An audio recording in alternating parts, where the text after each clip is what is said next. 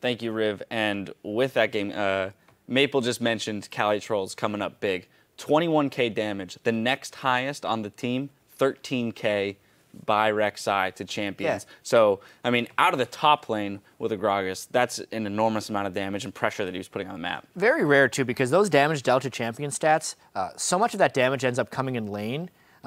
And then as you transition to team fights, it's usually like 80 carry focused.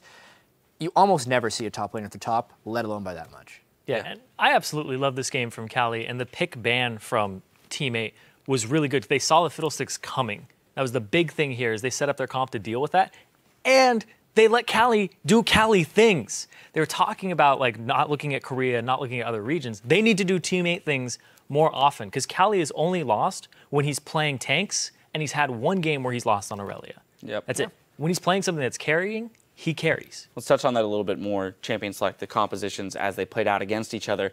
You said they predicted the Fiddlesticks pick. So it's great that Dignitas was trying to get a Zingy onto a comfortable champion, but you're picking a Fiddlesticks into an explosive casket that's going to knock him away, the tremor sense that's going to let you know where he is so he can't come over walls onto you. I mean, they had so many tools to deal with the Fiddlesticks, and we saw it manifest in very few successful ultimates. Yeah.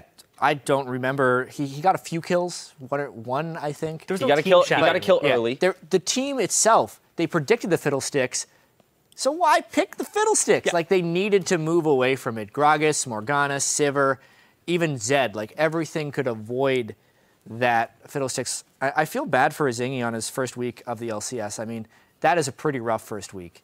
Not having the right runes in game one, and then being on your big champion that everyone is expecting you on, it's like, oh man, Zingy's Fiddlesticks, into one of the worst situations. Yeah. Everyone was expecting him on it, though, including Team 8. Well, and that's the thing. We have to give them credit for doing their homework and preparing a team composition that was tailored specifically to counter Dignitas and their new jungler. Absolutely. What they also did well, I felt, was the fact that they put a lot of focus into that top lane. Cali Trolls played very well on his own, but on top of that, we have recognized Gamsu as being one of the stronger points on Team Dignitas, and they put a lot of focus there with the Rek'Sai into the top lane trying to keep him down. I'm glad we're talking about Porpoise, because this guy's gone a little bit under the radar here. He's 10-0 and 21 this weekend. He didn't die. He's basically pulling a Santorin from a couple weeks ago, being a very supportive role, but Team 8 has so many carries on it, like Cali Trolls. Sometimes you have Slushy who can pick up the slack, but the fact that Porpoise Pops is able to set those people up from the get-go is his biggest strength. I agree. His Rek'Sai, this, you said, deathless, mainly because he was enabling Cali Trolls as well. Those two working together, once again, is something they're going to have to do next week when they face the top competition, Team Liquid and Team Solo Mid. Yeah. All right. Looking forward to it. Yeah, we'll see if they can kind of roll that momentum forward into the coming weeks. Well, with